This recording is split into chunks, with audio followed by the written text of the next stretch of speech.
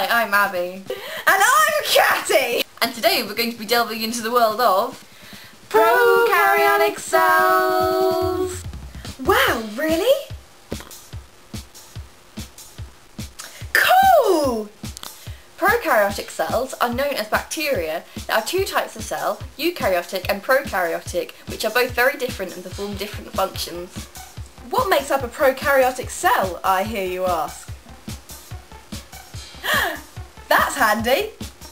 Although the prokaryotic cell has no nucleolus, the DNA in the bacterial cell is confined to a nucleoid region,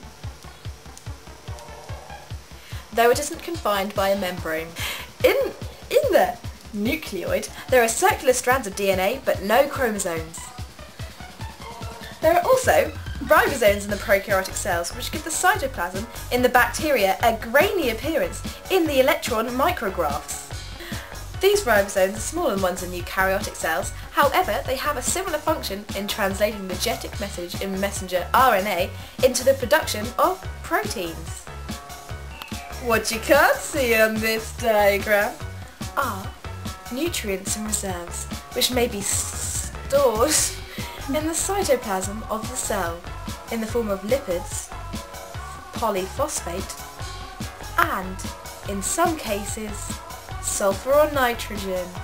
What can make some of this bacteria so nasty is another part of the cell which you can't see, the dreaded endospore! These spores are highly resistant to drought, high temperature, and other environmental hazards.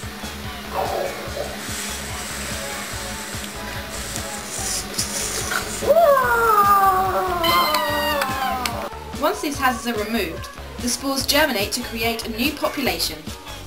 And now onto the surface structure, starting on the outside and working our way in. All of the things mentioned before are contained within a capsule. So kind of like the casing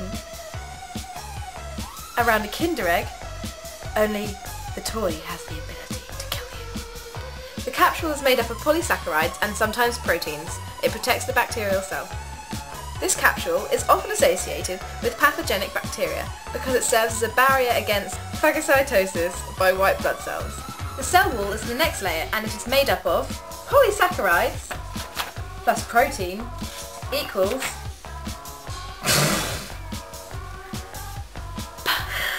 peptidoglycan. The cell wall maintains the overall shape of the cell. The three main structures of bacteria are coccus, spherical, bacillus, water-shaped, and spirillum, and spiral. However, there is one bacteria with no definite shape.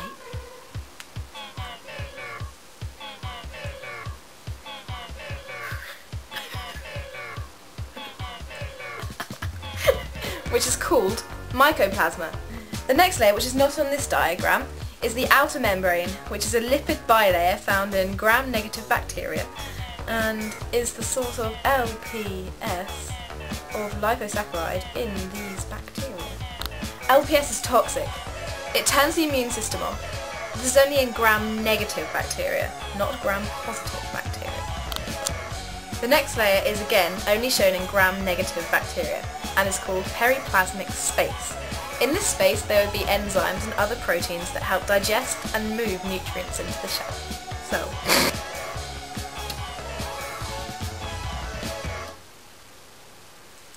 Plasma membrane is the next layer and is in gram-positive and negative bacteria. It is the furthermost in layer and is a lipid bilayer, much like the plasma membrane of other cells. There are many proteins moving within and upon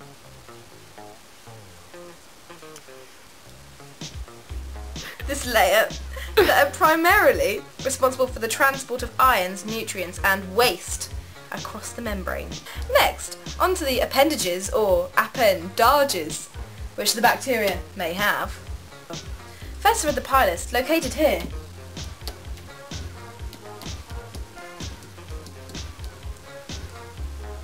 Which are tiny, hollow, hair-like structures made of protein which allow the bacteria to hook onto other cells. The other appendage is flagella, which gives the other bacteria its mobility. They rotate like the propeller of a boat, powered by the motor located just under the cytoplasmic membrane, to help it speedy along to destroy other cells. Bacteria can have one, a few, or many flagella in different positions on the cell. But how are prokaryotic cells different from eukaryotic cells? Let's find out with Abby. Prokaryotic cells have no true nucleus, only a diffuse area of nuclear material. Eukaryotic cells have a distinct nucleus within a nuclear envelope. Prokaryotic cells have circular strands of DNA, but no chromosomes. Eukaryotic cells do have chromosomes where their DNA is located. Prokaryotic cells have no membrane-bound organelles. Eukaryotic cells do have membrane-bounded organelles such as mitochondria. Prokaryotic cells have no chloroplasts, only photosynthetic regions in some bacteria. Eukaryotic cells have chloroplasts present in plants and algae. A prokaryotic's ribosomes are smaller. Eukaryotic ones are larger. Cholera kills over 120,000 people every year. The agent which causes the disease is a curved, rod-shaped bacterium called Vibrio cholerae. Vibrio cholerae is transmitted by the ingestion of water. Or more rarely, in food that has been contaminated with fecal material containing the pathogen. Almost all of the Vibrio cholerae ingested by humans are killed by the acidic conditions in the stomach. However, a few may survive, particularly if the pH is above 4.5. When the surviving bacteria reach the small intestine, they use their flagella to propel themselves like a corkscrew through the mucous lining of the intestinal wall. Next, they produce a toxic protein. This protein has two parts. One part binds to the specific carbohydrate receptors on the cell surface membrane. However, this is only on epithelial cells of the small intestine, as these have specific receptors. The other toxic part, this bit, enters the epithelial cells. This causes the ion channels of the cell surface membrane to open, so that the chloride ions that are normally contained within epithelial cells flood into the lumen of the intestine. The loss of chloride ions from the epithelial cell raises the water potential, while the increase of chloride ions in the lumen lowers its water potential. So water flows from the cells into the lumen. And this establishes a water potential gradient that causes water to move by osmosis from the blood and other tissues into the intestine. Just imagine that's on the stomach. It's the loss of water from this blood and other tissues into the intestine that causes the symptoms of cholera, aka diarrhea dehydration.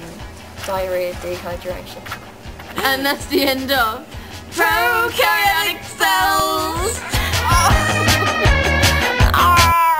You can move, just make sure you go back to the same